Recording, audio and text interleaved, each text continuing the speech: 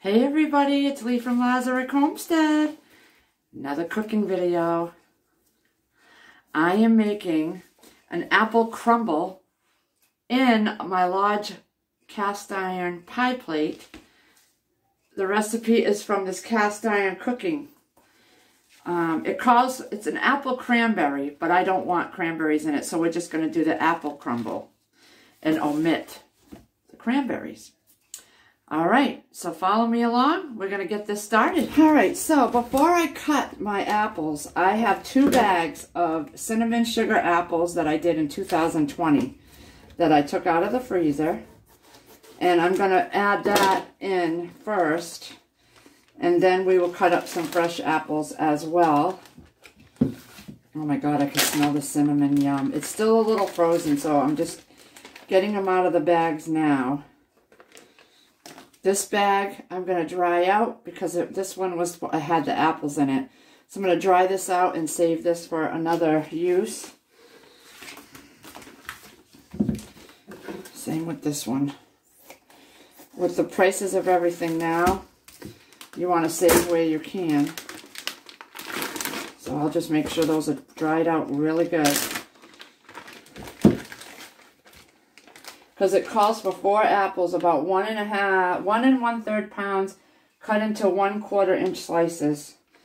So I'm finally able to use these out of my freezer because I honestly forgot about them. And I am going to mix these up a little bit, and then we'll just add fresh apples to this as well.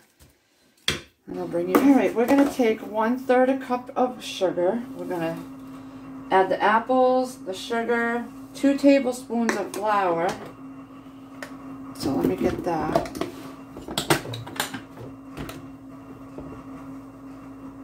That's 1, 2. Now it calls for a 1/2 teaspoon of apple pie spice, but I'm not going to use that. I'm going to use 1/4 teaspoon of sugar. Oh no, that's cinnamon. My bad. And I found that you can make apple pie spice with allspice.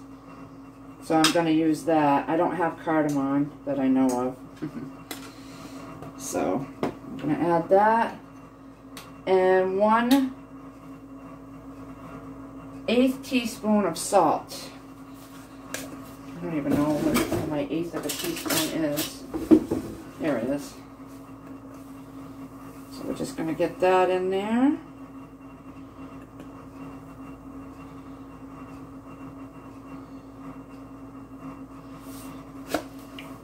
We're going to mix all this around. Now remember, I had apples that had sugar and cinnamon already in the freezer, so they're probably going to get mushier than the rest, but that's alright.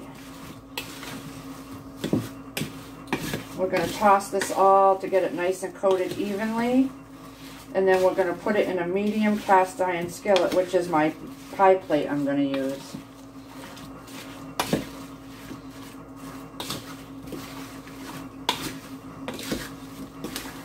I've never used it yet. It's the first time I'm breaking it out.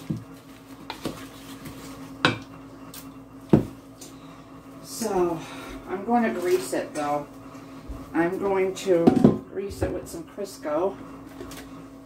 So we're going to take, I'm going to grab a baggie and I am going to grease my 9-inch pie plate that I got from the lodge. I bought a special they had. It was all baking stuff. So we're going to just coat that all up. We're going to add the apple mixture to it.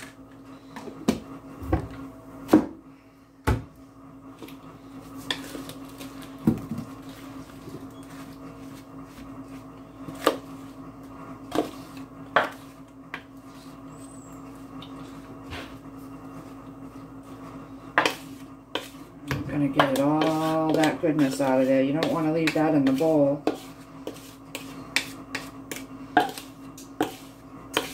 You want that in your apple dessert.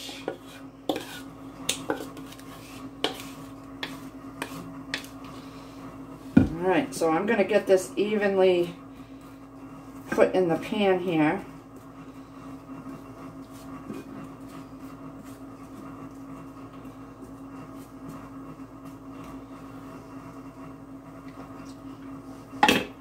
Now for the topping, I'm going to put this aside. We're going to combine 1/4 cup flour, which I need to get a bowl for that.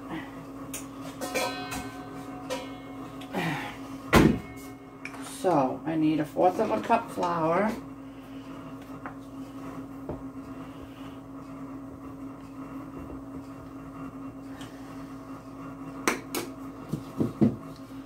And then you can add walnuts, but I'm not doing that. Some oats, some old-fashioned oats, 1/4 cup of that.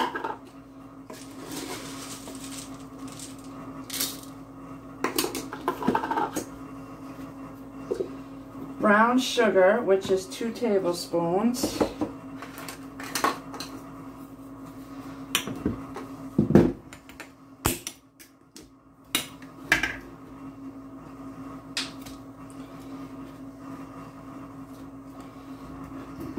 Okay. Remaining 1/2 teaspoon of the apple pie spice and 1/8 teaspoon of salt. So another 1/8 teaspoon of salt.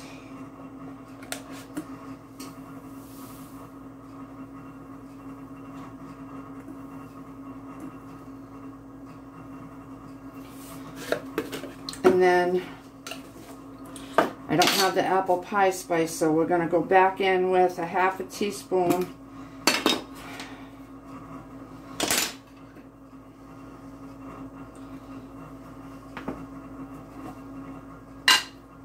cinnamon. We're going to mix all that up.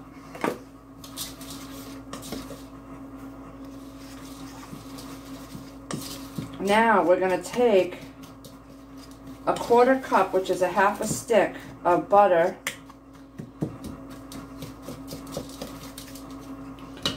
I'll be right back. Alright, so that's a little more than 1/2 stick, but it'll be alright.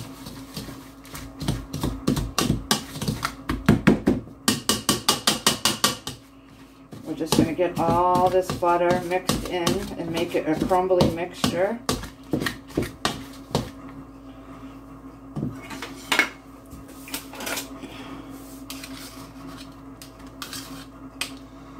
It's going to be good. I'm making a lasagna, a recipe from Mandy in the Making, and this will be the dessert to go with it.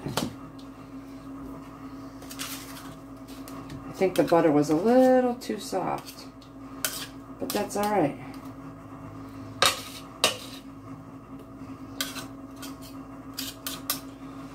What I'll do is I'll add just a little bit more flour.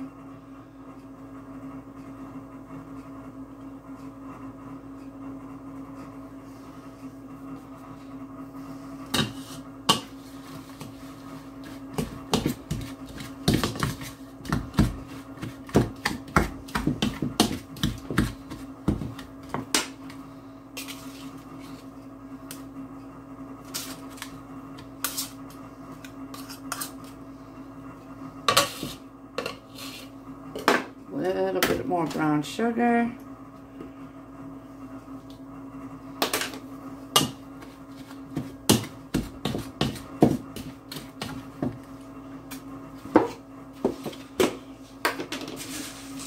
And a little bit more oats.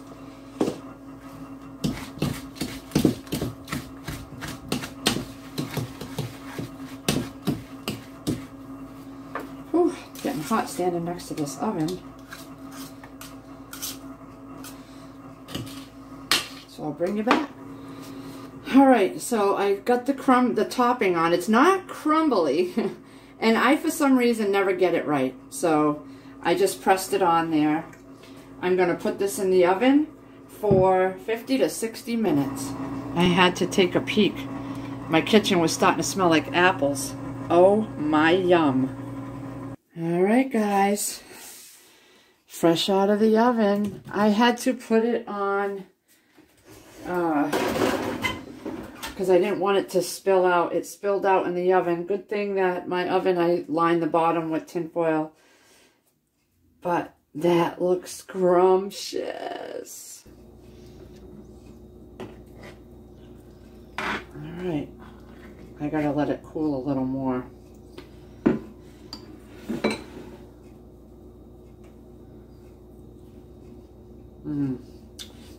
I'm not a big fan of oats, so I think the next time I'm going to do it without oats.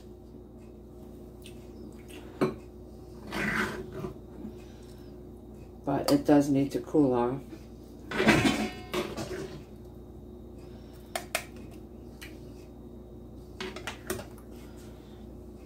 Look at that. We do have vanilla ice cream, but I don't like vanilla ice cream over my stuff. And the apples are not fully cooked. So,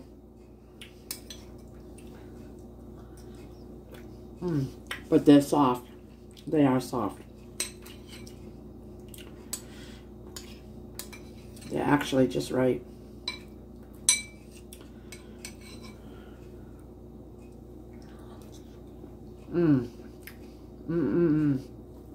Yeah, I think next time I'll do it without oats. And not have the butter so soft. But I do have more apples, so I'm going to make another batch. Oh, yum.